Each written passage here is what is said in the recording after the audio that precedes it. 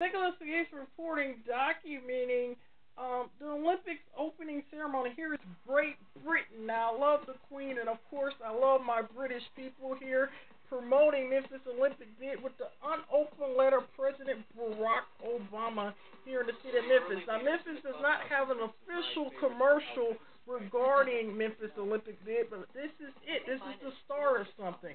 Nicholas McGee's reporting, promoting Memphis Olympic bid. The CNN icon of Memphis. Go Britain, and may God save the Queen. CNN icon of Memphis.